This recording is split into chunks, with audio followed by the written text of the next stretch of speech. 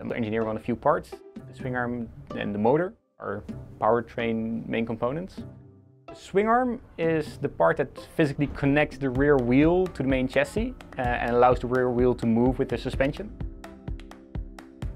The biggest challenge is that it's a lot of integration. So we have a lot of components in there, and using the swing arm itself as the motor housing means it needs to fit really well with all the components.